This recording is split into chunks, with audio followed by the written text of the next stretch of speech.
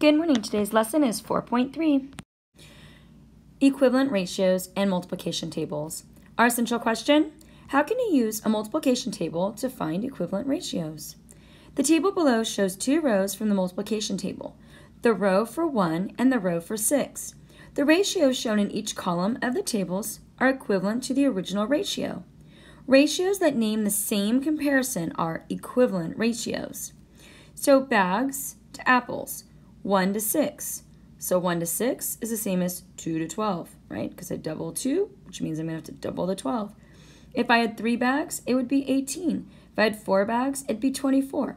If I have 5 bags, it'd be 30. So if I'm looking over here, I'm essentially doing my multiplication table, right? 6, 12, 18, 24, 30, right? There's my 1, 2, 3, 4, 5. So you can use a multiplication table to find the equivalent ratios. Let's unlock the problem. The ratio of adults to students on a field trip is 3/8. Use the multiplication table. Shade the row that shows the original ratio. So think the original ratio is 3/8, right? So shade the rows for 3. So if I shade the row for 3, here it is, right? So here's my row for 3. And the row for, the row for 8, right? So there's my row for 8. So I've got my row for 3 shaded, and I've got my row for 8 shaded. Then circle the column that shows the original ratio. There is one group of 3 adults for every 8 students, right? So for every 3 adults, there's 8 students, okay? So the column 2 shows that there are 2 times 3, which is 6 adults, and then there are 2 times 8, or 16 adults. Column 3 shows that there are 3 times 3, or 9 adults, and there are 3 times 8, or 24 adults. So 6 over 16 is equivalent to 9 over 24, right? One way. Jessie made a fruit punch by mixing 2 pints of orange juice with 5 pints of pineapple juice. To make more punch, she needs to mix the orange juice and pineapple juice in the same ratio. Otherwise, it'll taste totally different, right? So we need to write 3 equivalent fractions for 2/5. Use the rows of multiplication tables to help you complete the tables. So 2/5 is my original ratio. So there's my 2's and there's my 5ths. So for every 2, it would be 5. If I had 4, it'd be 10. If I had 6, it'd be 15. If I had 8, it'd be 20. 10 would be 25, right? So 2 times 2 would be 4. Whoa. Just showing you all the answers there. It would be 4/10, right? Which we already did that over here. 4/10, right? And then 3 times 2 is going to be 6/15. And then over here, we've got 8/20s, because right there is my 8 and my 20, right? My 8 and my 20.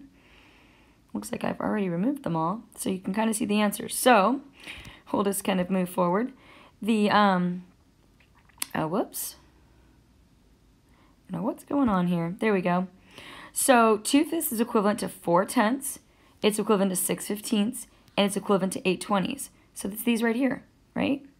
Oh, little lightsaber there. So there's my 4/10. There's my 6/15.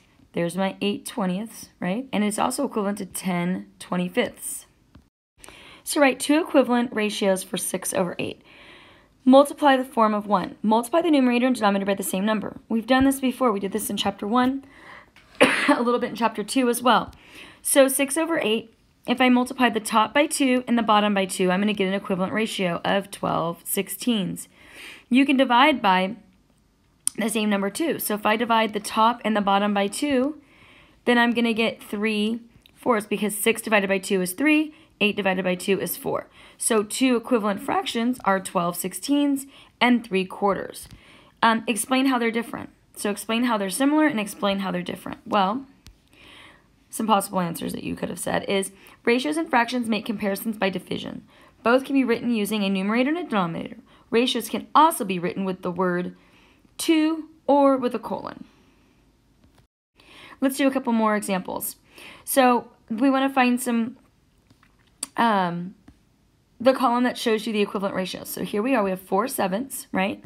So 4/7 could be 8/14, and that's simply by, multiplying the top and the bottom by 2, right? Or I could do 12 21s, because if I multiply the top and bottom by 3, then I'd have another equivalent fraction. So let's do some of these. So we have 3 7s. So if I had 6, or if I doubled it, it'd be 6 14s. And then I could also do 9 21s. So again, these are simply the multiplication charts. 3, 6, 9. Those are all the factors, right? Or all the multiplicals. 7, 14, 21. I could keep going, right? Because I could do 3 times 4, which is 12. And 4 times 7 is 28. So I could have done 12 28s. I could have kept going. Let's do this next one.